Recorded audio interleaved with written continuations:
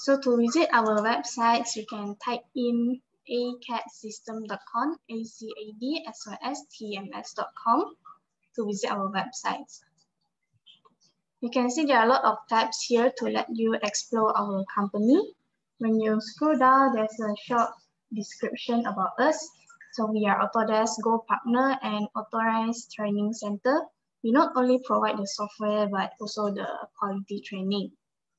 Okay, so when you scroll down, you can see our latest Autodesk promotions and news. For this trade-in promotion, you can trade in your perpetual license, which can save up to 20% on the Autodesk suggested retail price and upgrade the maintenance plan to subscription plan. While for this Autodesk news, Autodesk has retired the Inventor LT and Inventor LT suits. So feel free to contact us if you wish to know the alternatives. You also can click Insights for the detailed information. So when you scroll down, you can see there's a contact for Kuala Lumpur branch, and this contact is for Penang branch. You can feel free to contact us if you wish to talk to us. So when you scroll down, you can see there's a latest Autodesk online lessons. So this is today's lesson of convert AutoCAD 2D to 3D, while we also have create custom beam, interior components, Inventor basics in 30 minutes, tips and tricks Inventor automation modeling, AutoCAD problems and solutions. So if you wish to join us, you can click inside the lessons and then click going. Submit your detail, click finish, then a ticket will be emailed to you soon. Let's head to our lessons for today. Today we'll be learning how to create a 3D solid and surface using various tools and edit the objects using tools such as union, subtract, intersect, fillet, and so on. We also will use some examples to apply what we learn later. This is a summary that the features that we will learn later for 3D solid, 3D surface, and also edit tools.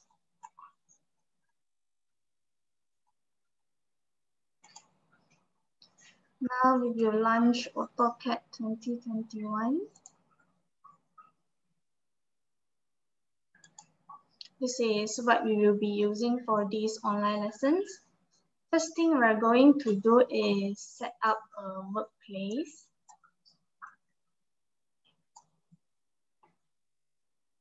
By clicking this area, this will a drop-down area to set your workplace. Click workspace. Then you can choose either you want 3D basics or 3D modeling or graphic annotation. You also can choose it at the right bottom, this gear icon. You also can change it here. All right. Today we'll be using 3D modeling. Then you get different series of tabs. Got solid, surface, mesh. Okay. Now you can see there's a link here. You can download the file by typing this link into the browser and then download the drawing so that we can learn together. You can type from A360 until the 7th. Then you can visit the websites and download the drawing. Right. So let us start with press pull. You can click this press pull. If you have an existing solid, and as you can see when you click press pull, you can see I'm hovering over the faces, and you can click it to extrude the surface further, or you can push it back.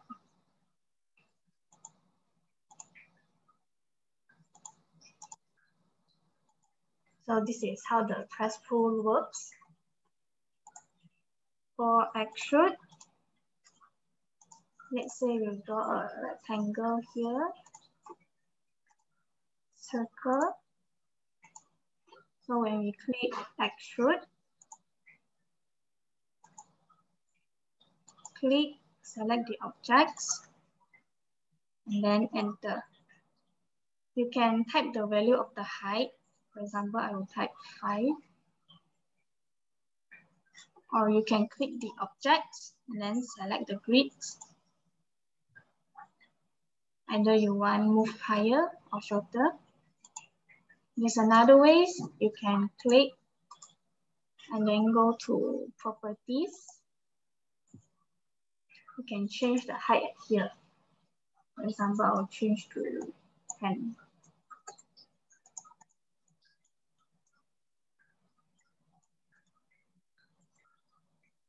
Okay, so you can see the height is already changed.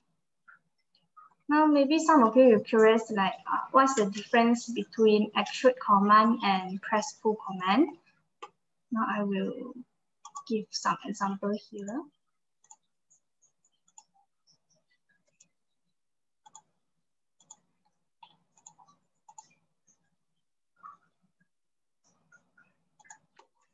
For press pull, when I click,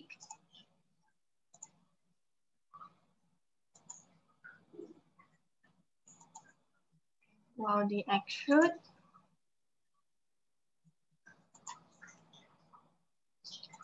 so you can see the difference that press pull, we can create a hole in the middle, while extrude we cannot. So the difference is the extrude commands allow you to create a solid objects from circles, polygons, and objects created from or converted to polylines that have closed path. While the press pull command will enable you to extrude an element from any enclosed boundary between lines that are not necessarily a closed polyline. So this is a quick and easy way to create an extruded shape from a closed boundary. So delete this first. Now we move on to Revolve. This red polygon is represented as the sectional view of the object. Now select the object. So you need to click Revolve first, and then select object, click enter. And it asks for the axis where you like to revolve. So I would like to revolve along here, start from the bottom to the top. You can see that you now can revolve it. You can choose to revolve to the angle that you want. Let's say I'll put 180. At the properties here, you also can change your angle of revolution. I'll change to 360. Enter. So this is how the revolve works. Now move on to sweep. Click sweep. It will ask you to select the object. So I will select this circle and then click enter. I want to sweep the circle along this polyline, which looks like a paperclip. Then they will ask you to pick the path. Pick the path, then click this polyline. So you can see the results of the sweep command. Now let us move to loft. Click this drop down and then click loft. Then I will click these different size of circles.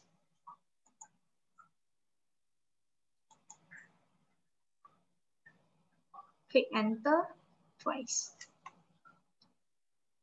And you can see the shape is a bit different. Now same goes to this.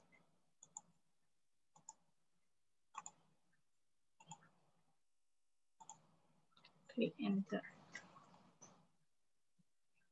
You also can do it with different orders. Let's see, I will do it start from this small circle first. And then click this and then click this. Enter. Okay, what we are creating here is like a cone shape. So different orders will produce different outcome. Now we move to thicken. We have a surface planar here. Then you can click thicken, click, enter, and then insert the thickness, for example, 2. So this is how the thicken works. And the thickens usually can work in planar. Now we move to surface shapes. And then click this surface. So what's the difference between the solid and surface just now? Solid models can intersect, join, and subtract objects from one another to create the desired results as far as shape and form. While this surface modeling focuses more on the external aspects of an object. It develops an object by stretching the surface over it with 3D curves created by the designer. So this drawing also have the links. You can type in this and download the file. Okay. We will start with network. Click network. You can create some cool fluid-like objects with this command. So you can see we have numbers or sequence here, the order of the objects that need to be selected.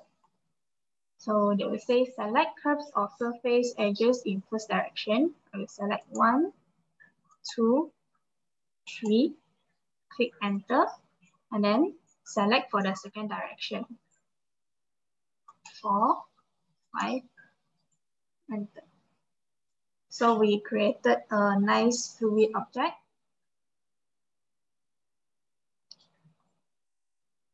Now we move to sweep.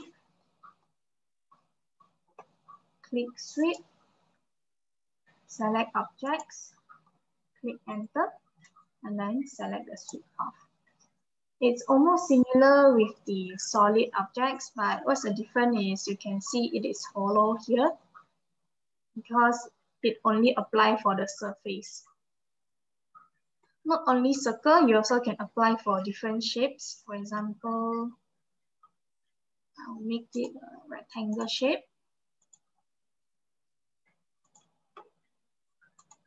And then click sweep, select objects, click enter, and select the sweep path. Now you can see there's a rectangle shape.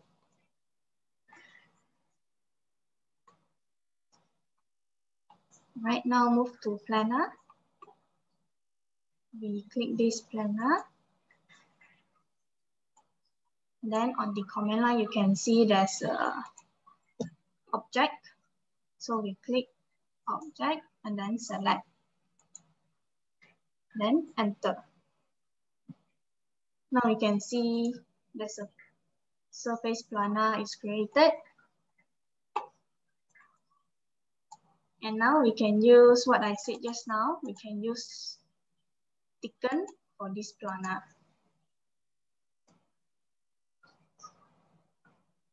Insert the thickness, for example, 5. So you can create a planar with surface and then click solid to thicken. Now the extrude is also same like the solid object. What's the difference is just only the surface. You can see there's a hole here. Right. Now we'll move on to editing 3D objects. Back to the first drawing.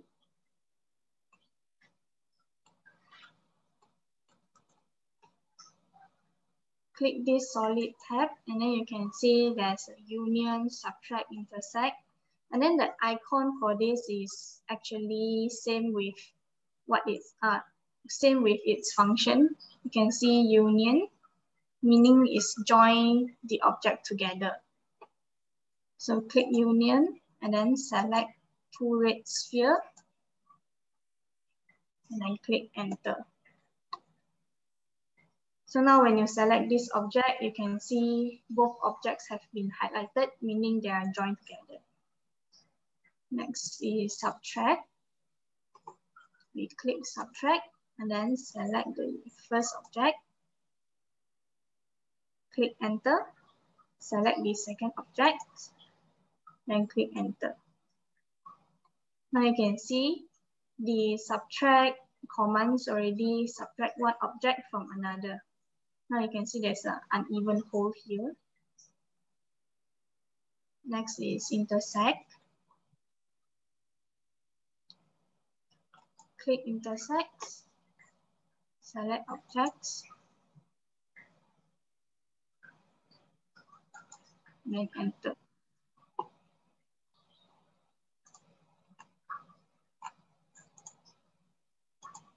So there's a small piece which the intersect of the two spheres just now. Next one is fillet. We click fillet and then click the edge. Now you can select radius by clicking this radius. And then I will make it to 2. Enter. And then click enter. So this is how we create the fillet. Same goes to chamfer. Click this drop down, click chamfer, and then select the edge. You also can set the distance by clicking this. And then I will set to 4, enter. Now a chamfer is created. So let's say you want to extrude the faces of one object. You can click extrude, select objects, and then click the control key and select the face. Then you can click enter. Now you can extrude higher for the objects. Okay. Now we will be doing some examples to apply what we learned just now. So we use this Dropbox. There's a link here too, seems like just now you can type in and then download the drawing file. So this is a mailbox. I will change the layer to Dropbox first.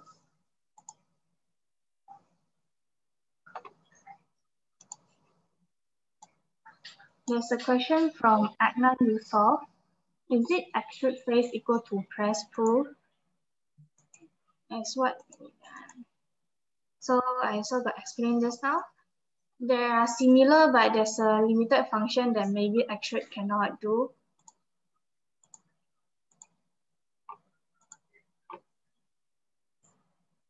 So I just now got give an example like this one.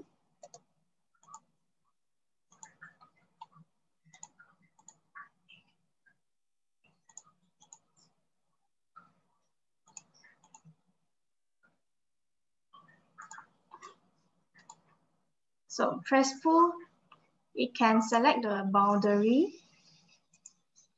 While the extrude, it only can create a solid object like this. So they are similar, but there's a limited function that press pull have while extrude don't have. So it depends on what you want to draw, and then you can use either press pull or also extrude. So back to our Dropbox.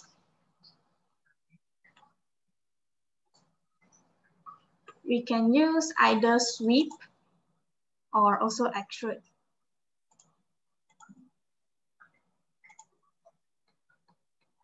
Right, so there's also another difference between press tool and extrude, which is when you click extrude and then you click this object, enter, you can see there's a different options down here. Either it's direction, path, taper angle, or expression, which press tool don't have. So it depends on what you want to draw. For example, I can use path, and then I will select this. And I can create this dot box. Then you can click extrude, select the blue box, extrude to this point. Okay, then same extrude also. Click this green color line, extrude to this point. Then we can change our visuals to 3D wireframe if there's a invisible box or line inside. So when you change to 2D wireframe, then you can select the box inside.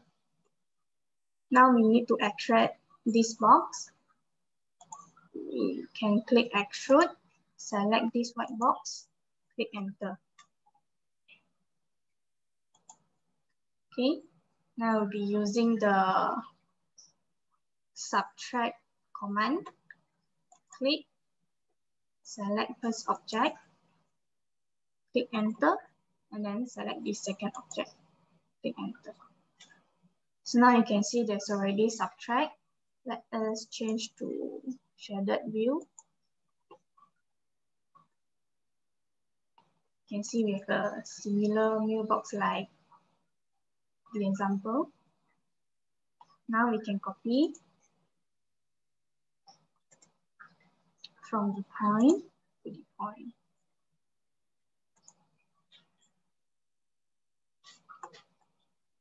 So this is one of the examples.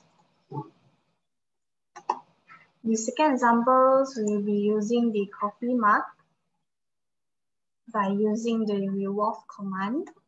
So we click this revolve, select the objects, enter, and then select the axis from bottom to top.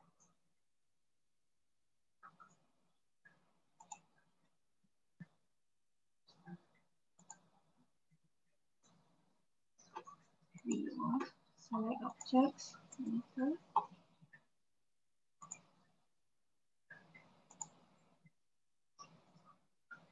Three, 16.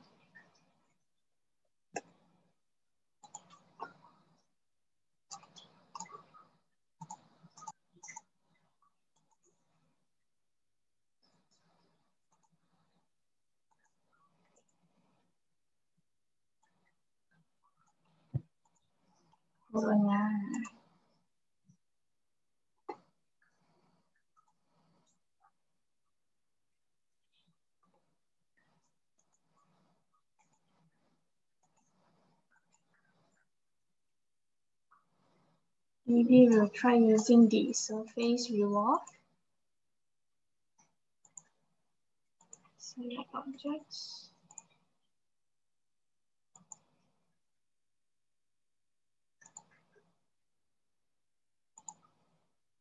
Revolve and then 360.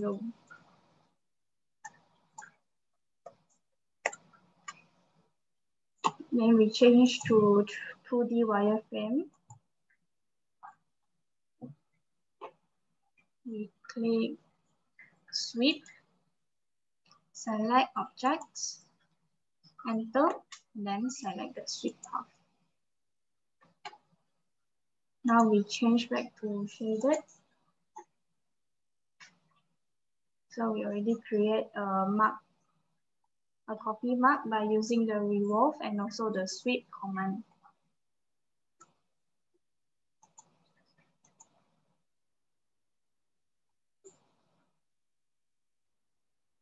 So this is the third example.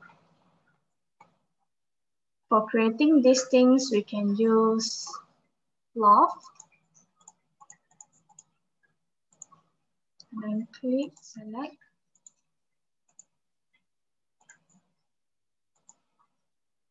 And then click enter, enter.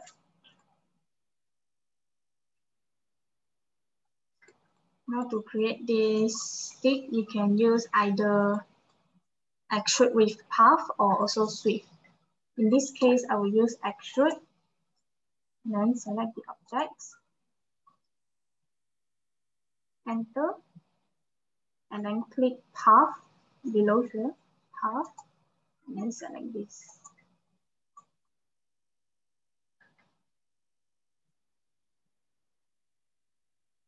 For this rectangle, we can use Extrude also, and also we can use press pull. We use for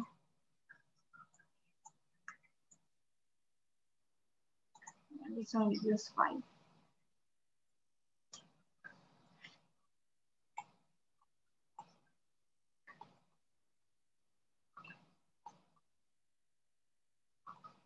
So we already use Revolve, Extrude, press pull to create these objects. Right, so this is the lessons for today. I hope you found this video helpful. If you wish to watch back the recording, we can back to our home page. And then scroll to our footer section. Click this Facebook icon to visit our Facebook page. Then you can see our recording here. Same goes to YouTube icon to visit our YouTube channel. And then you can watch the recording. So before I end this section, let me launch a poll to share with me your experience. Oops, I'm sorry for the technical issues. I'm not able to launch the poll now. So lessons for today.